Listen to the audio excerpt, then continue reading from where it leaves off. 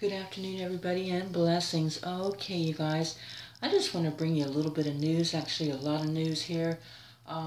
This was sent in by our brother Paul, and thank you so much, brother Paul. And wow, you guys, everything I believe is getting ready to start.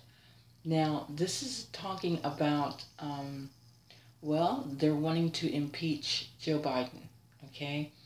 And if you guys remember our sister Tatum's dream where she was walking upstairs, she was in a classroom, that means she was in heaven, and she heard in the back of the classroom, when they start to impeach the president, everything starts. And in the light of everything that's going on, you guys, I believe this is the perfect timing for everything, okay? And then also our sister Amanda, where she had um, the dream where Biden and Trump were going against each other. Well, I heard on TVN just a little while ago that Biden is planning on officially announcing that he's running for president again on Tuesday. And again, in light of everything that's going on, you guys, in that dream she was raptured. The Mexican lady pulled up and she asked her, "Do you have your ID?" And Amanda said, "No." And I think we go before that happens, you guys. So anyways, let's listen to this. Here we go.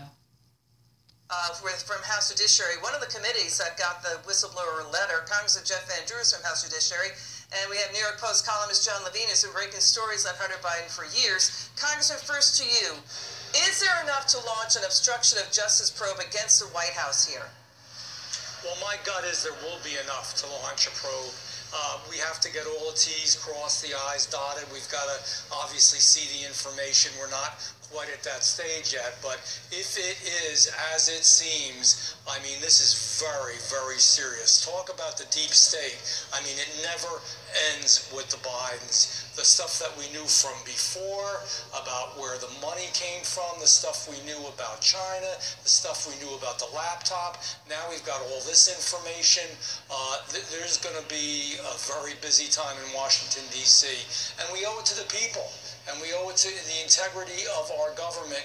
We just cannot allow this to continue. God knows this man may be impeached at the end of the day. Congressman Van Drew makes a point, a potential obstruction of justice probe, because, John, inside the DOJ, the IRS whistleblower is alleging he's got emails and documents and contemporaneous witnesses who could be called in to testify that DOJ political appointees were blocking and stonewalling the Hunter Biden probe. John, does this stick out to you?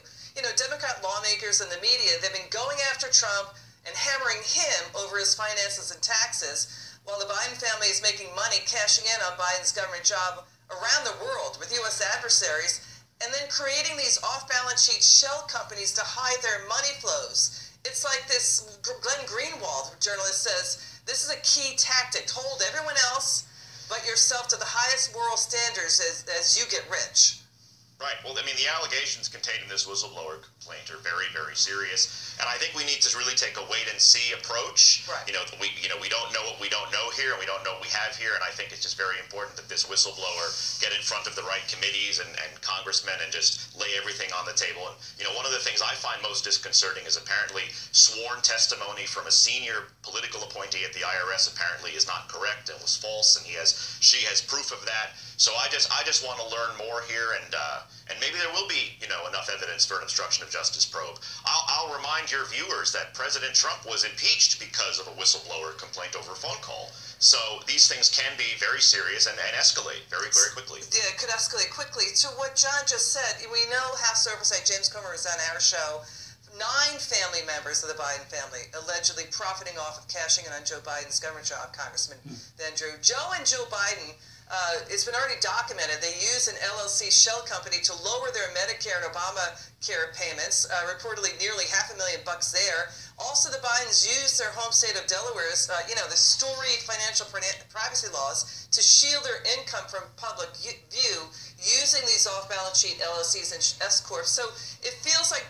potentially a bigger tax problem for the Biden family alongside obstruction of justice issues as well. No, there's the host of problems. Certainly a tax issue, besides the obstruction, and we don't even know the half of it yet. If we can really drill down and get to the truth and literally find out what's going on and stop the protection which this family is receiving, that from the Department of Justice and others, I think we're going to find that there's a lot there. They had a whole system set up from one family member to another family member, from China over to the Bidens to Hunter. It's amazing what went on and has gone on. You know, so this story too, John, reports that House Judiciary took sworn testimony from former acting CIA Director Mike Morrell that push by 51 U.S. intelligence officials, including Morrell, before the 2020 election to dismiss your paper's Hunter Biden laptop story as Russian disinformation, came out of Joe Biden's